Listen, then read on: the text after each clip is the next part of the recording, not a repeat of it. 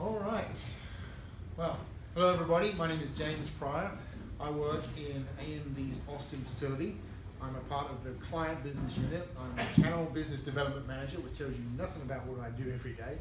And it's kind of different every day as it is. So my background is not as historied as Corhan's. I've only been with AMD for 3 years this month. In fact, I came to AMD from the journalist side of the fence. The little discussion you guys were having earlier brought back a lot of good memories for me because I used to write for Rage3D.com reviewing graphics cards, CPUs, that kind of stuff. And I came on board at AMD because I found out about Zen and wanted to be part of that turnaround.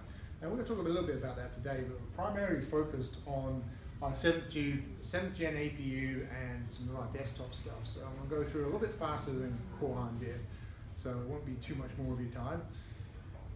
What we've got with our 7th gen processors, is this thing working for you, or is it just... Yeah, it's kind of slow. You gotta mash it. You may have to... You just push the space bar. Yes. Or it could be your enough for a little... There we go. Man, that's speedy. Oh, Intel inside, okay. Gotta get one D in, right? So the 7th Gen A series APU is coming out in notebooks right now. We announced that earlier in Q1. You saw the first details of all those products come out at Computex. This is known as Bristol Ridge. And this is a 4-core APU, so it's got 4 CPU cores. It has 8 GCN compute units, same IP level as Tonga or Hawaii, so it has similar sort of capabilities. And the cool thing about our 7th Gen is that we've got 2 designs there. There's a Stony Ridge, which is a 2-core, 3 CPU part, and then there's the Bristol Ridge, which is a 4-core, 8 CPU part. So that gives us a range to go to market with. You only see Stony Ridge in notebooks. They're mostly aimed for entry-level PCs, and they're in a BGA form.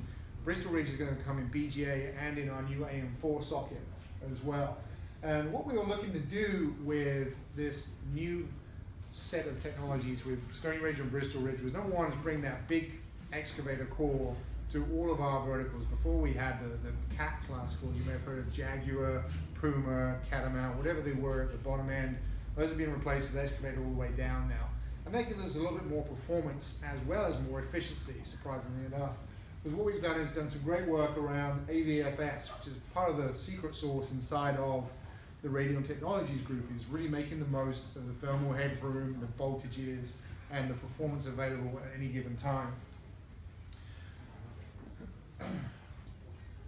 So you also see some updates on the IP side of the fence. You get upgraded UVD and VCE, so for video playback and encode. Now we can do HEVC 8-bit, we can do decode of HEVC obviously, with H.264. You've got support for HDMI 2.0 for 4K displays, and we also have DDR4 memory support. And that's something that if you'd like to deep dive APUs, you'll have seen that previously, when you're running anything that's graphics intensive, using those built-in compute units for graphics, then the performance goes up linearly with the memory speed. So at DDR3, we were tapped out at 2400. Now we go to DDR4, we're going to find there's more bandwidth there. And because we're using that same IP level as Fiji and Hawaii and Tonga, we've got that DCC capability inside the APU as well. So it's going to give us a nice part for entry-level notebooks and mainstream notebooks that can now actually do some really nice gaming in the esports and online gaming arena. It's not going to be something we're going to say is going to replace a Fanatic PC, but if you're looking for something casual that's portable, that's going to keep you in the game, keep you interested, it's got the performance that matters. So here we've got some great specifications for you to read. I'm not going to bother to read them word for word for you. But one thing I do want to call out is the power consumption improvements. Getting more battery life in notebooks, we're going to get more performance out of lower TDPs on the desktop side. And that's something that's important because when I was on the reviewer side of the fence, I was critical of AMD's power consumption. Right? I'm sure you guys have had a few looks at those things as well. But it's one of the things that hopefully we'll get a chance to talk more individually later on today. I want to hear more about what you consider the perceptions are, the problems are that AMD needs to address. Right? Because I want to find out and take that key learning back into our headquarters. That's what I feel my job is being a guy that's coming from the outside and coming in. So one of those we heard you moments for us was the AMD Wraith cooler. I know some of you guys have done some reviews and some testing on this stuff. So our new thermal solution is much quieter than the previous version. It's got a better look and feel to it. We've had some great response around the world from it. We're seeing our sales velocity increase around the products we've attached it to. And it's really helping because when you looked at our point of sale reviews, Amazon, Newegg, similar, then what you see is people who buy the processors were critical of this heat and noise perception. They didn't like that aspect of it. And this guy solved that. And it was a simple thing for us to do. It cost us some money, but we were happy to do it anyway because it was the right thing to do. So we've got a full stack now using these new thermal solutions that go from 65 watts to 125 watts and have some cool LED logos and whatever. Those are all the different parts. Some of those are brand new. Some of those are a bit more of a refresh. One particular we like to point out is this A107860K. That guy right there, we took our 95 watt CPU we launched in 2014 and we replaced it with a 65 watt version that was fastest on the CPU side, faster on the GPU side, but with that 30 watt TDP decrease. And then we put a 95 watt thermal solution on it. So you've got out of the box overclocking, headroom, you've got a nice silent solution, you've got a nice low TDP for use in HTPC. And that's one of the things we want to call out as, hey, we're hearing you, right? You've given us the challenges of what's wrong with our product definitions, and we're trying to solve them with the existing technology as well as our new technologies. We also heard there was some room to improve on the motherboard side. We've seen some nice updates this year with some new technologies like USB 3.1 Gen 2, Type A and Type C connectors down on the motherboard. You've got M.2 SATA SSD with NVMe support, so you can use that same SSD that you can put in those high-end notebooks and go straight in the desktop. That makes it simpler and easier to upgrade.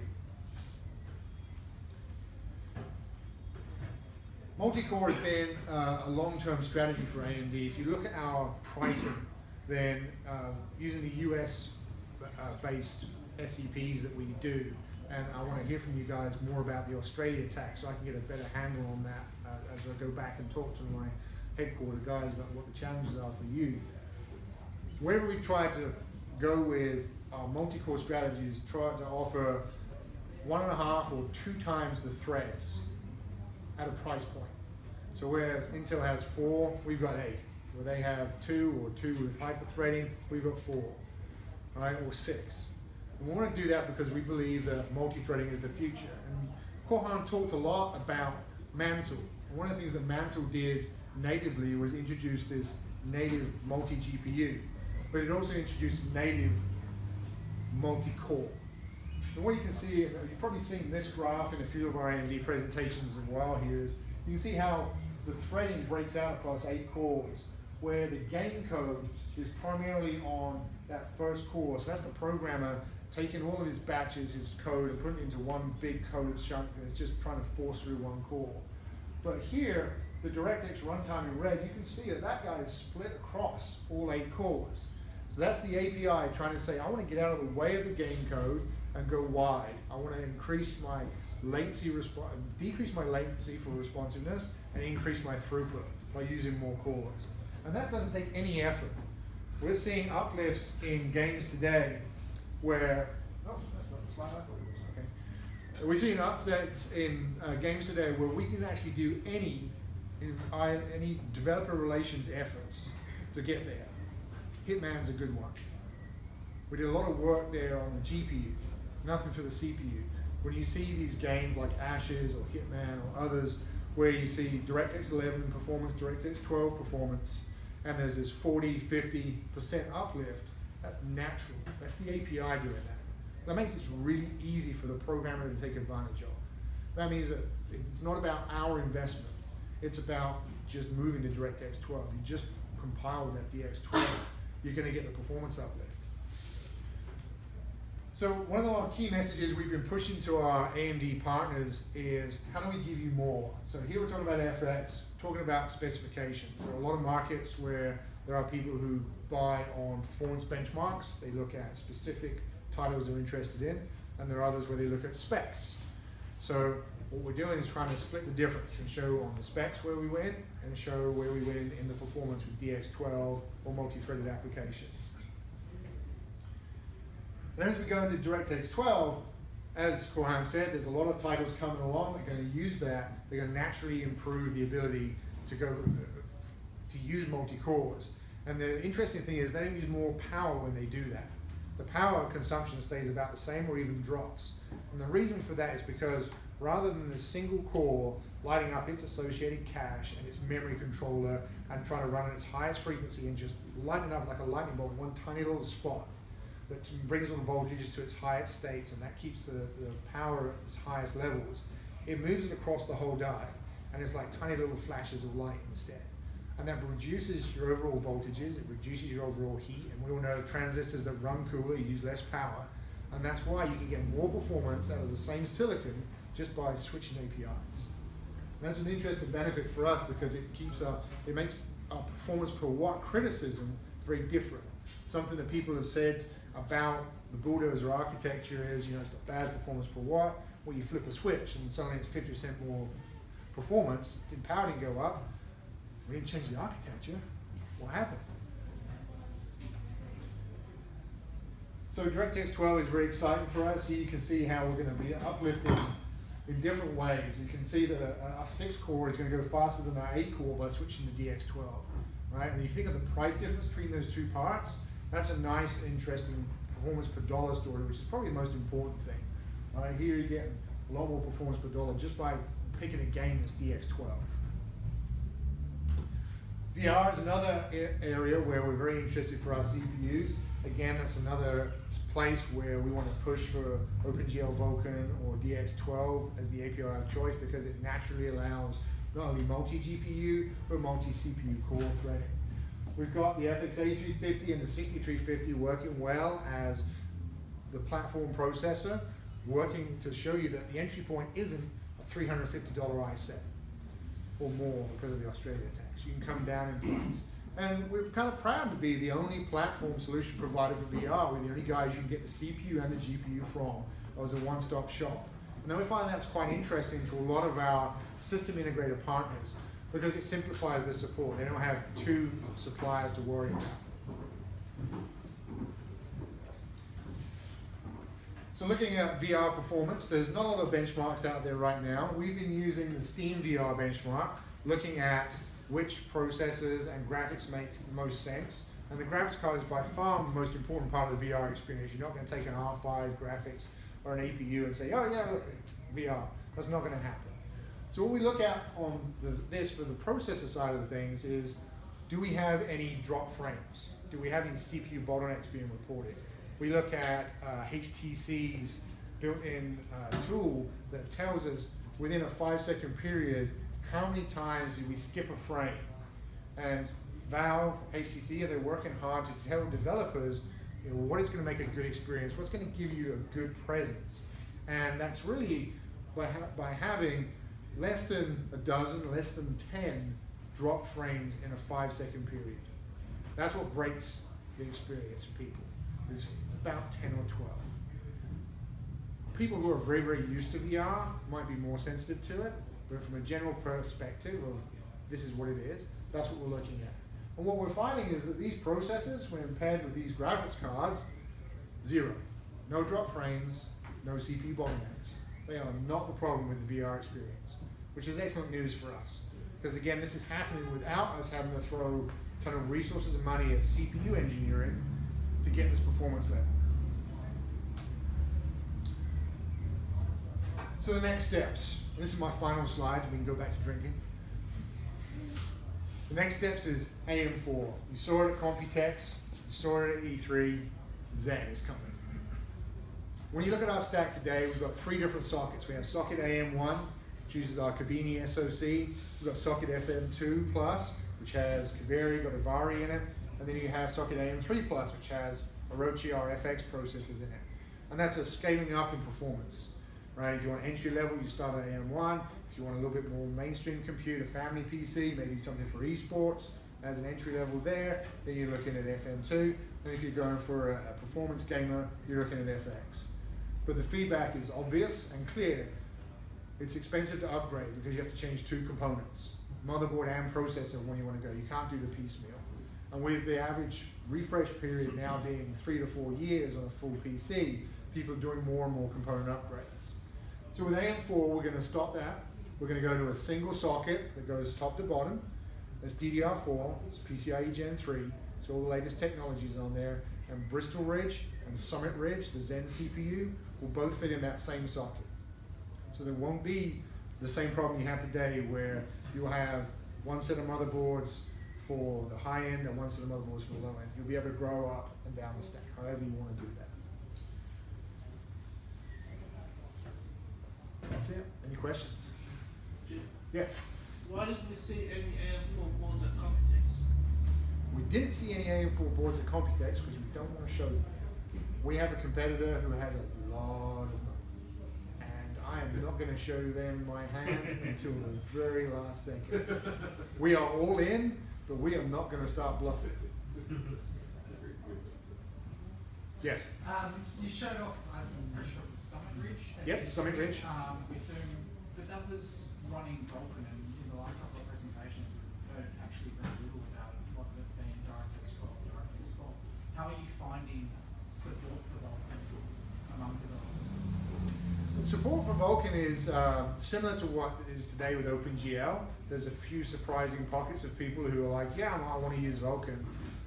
It's mainly more on the business side of things, like Autodesk are very interested in Vulkan, whereas the game developers are looking more for the portability between the different platforms, AMD-powered consoles, AMD-powered PCs, really easy to move backwards and forwards across those 2 things. But Vulkan lets you go into mobile, right? So it depends on the developer. If there's someone who's thinking about a game that's going to go from a tablet to a PC to a console, they want to use Vulkan. They're interested. If you're thinking about someone who's just about AAA gaming like an EA DICE, right, then they're DX12 because they're already trained on DX12, they know how to use it really well, they've got their ninja programmers already, doing the high-end super cool things, and they want to stay with that. So that's how I'm seeing the differences there. One big exception there is Steam, because they have their own OS on Linux, and they want something that's cross-platform. Steam is very leading very heavily into Vulkan, and you'll see, because they want to support Mac OS, Windows, Steam OS, you'll see them pushing developers more and more to do Vulkan as well. Very true. For the store access. Yes? Why in the VR performance slide was the RX already not mentioned? Because I'm a little bit lazy and I didn't update it with the full ready stuff. Honestly, it's because I have a legal process I have to work through. They take about a week to go through stuff, and it was just in the US 4th of July week, and there weren't that many people around the legal department to get me new refresh stuff. Because of the freedom. Right? So there was an eagle, he distracted me, I don't know what, beef ribs, I ate too many. But do you actually have numbers to say where it fits on that kind of scale? Yeah, it's really similar to 390. We're not seeing any huge differences in experience there, and as the product gets more and more field tested, you're going to see more and more performance come out of it. I think it's going to end up being a really nice VR card. I'm excited about it. Somebody else have any questions? I think everyone wants to have a bite to eat. All right. And a drink. So yeah, thanks very much, Corhan, James, for your update, and thank you all for coming. Please stay for a while, have a beer and a bite to eat, and try out some of the demos that we've set up for you.